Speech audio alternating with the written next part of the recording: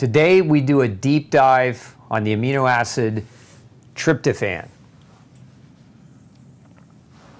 Now, it was first isolated in 1901 by British biochemists Frederick Hopkins and Sidney Cole while hydrolyzing casein, a milk protein.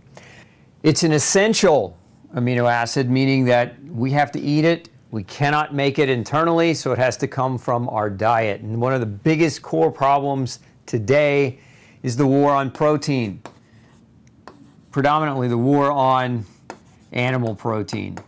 And what it's done is it's driven a lot of people's diets down in tryptophan. A classic example are the cereals. Scientists right now are working on genetically modifying cereal grains so that they contain tryptophan because it's such a key amino acid and it's so poor in grain-based foods. So we need tryptophan. The best place to get it we'll talk about shortly, but animal meats definitely contain it. Now, why is it so important? It's the sole precursor for serotonin and melatonin. If you haven't heard of these are key neurochemicals that your body and brain use to regulate your circadian rhythm and other hormones and inflammatory pathways. It also can help to produce vitamin B3. It's one of the mechanisms internally by which our body can make vitamin B3. Although it's not a very efficient process, we can still use tryptophan to do it. But it's also the gateway to something called the kynurenine pathway, which helps regulate the immune system and inflammation.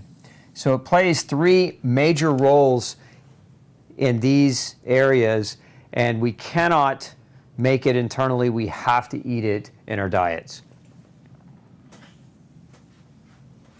So let's look here at its key functions. So again, the precursor to serotonin and melatonin, about 1 to 2% of the tryptophan that you eat goes to this. And of course, these are neurotransmitters. They regulate circadian rhythm, and then serotonin, large role in regulating how your bowels move. And so a lot of people develop irritable bowel syndrome, whether it's diarrhea or constipation, and this can be one of the primary drivers. It helps to synthesize niacin, and about 3% of your total tryptophan consumption goes to this process. Now, niacin is vitamin B3, sometimes referred to as NAD or NADP. So if you've heard a lot of the hype recently about NAD as an anti-aging supplement, it's just basically vitamin B3 rebranded. But this vitamin is also responsible for cellular energy production inside of your mitochondria and inside of your cells, and for something called redox, reduction oxidation reactions that help maintain the balance within cells and the biochemistry. And then we have the kynurenine pathway, which is where 90+% of tryptophan goes. And this pathway is super critical for regulating the immune function and for protecting your nervous system. And so there are a number of different diseases linked to low tryptophan as a result of the deficiencies that can occur in this pathway. Now, I want to show you a little bit of chemistry here. Bear with me. We'll start with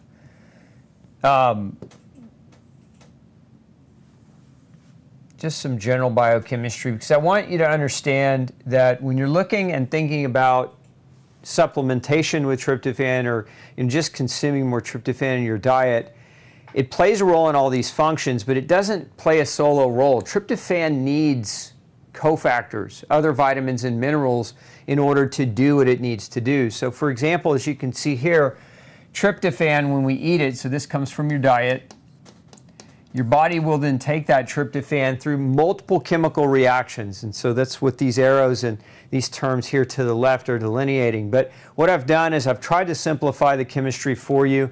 In kind of a bluish color, I've put the nutrients involved in this. So for tryptophan to convert to 5-hydroxytryptophan requires BH4, which is basically derived from folate or vitamin B9.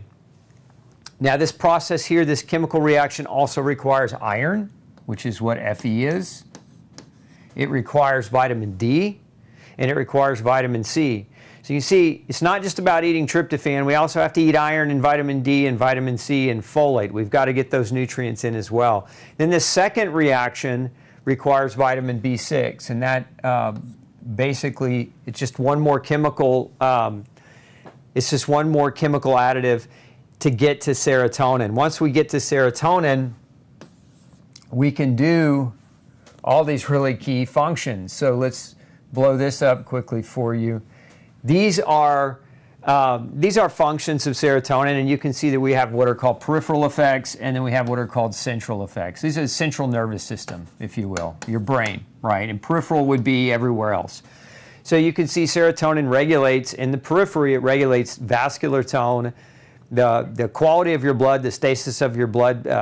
Platelets are largely dependent and interactive with serotonin.